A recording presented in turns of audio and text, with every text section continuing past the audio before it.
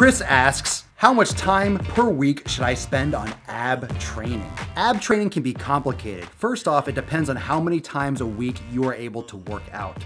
If you are going to do abs more frequently, you're going to do less volume per day. No matter what you do, I would recommend mixing up higher repetitions and then things that cause a little bit more strength, a little bit more resistance overload.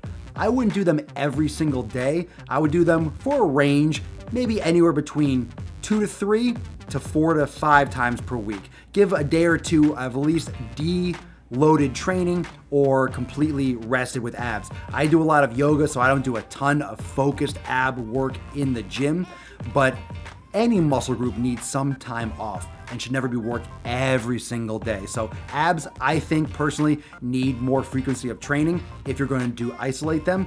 If you do a lot of free weight exercise and compound movements like squats and deadlifts, you're getting a lot of core strength and ab work already. But if you want to chisel them out and get a couple, different spots here and there just to make sure that the muscles are fully developed, then anywhere between, I would say 3 to 6 times a week, giving, 1 or 2 days off per week should be fine. Are you listening?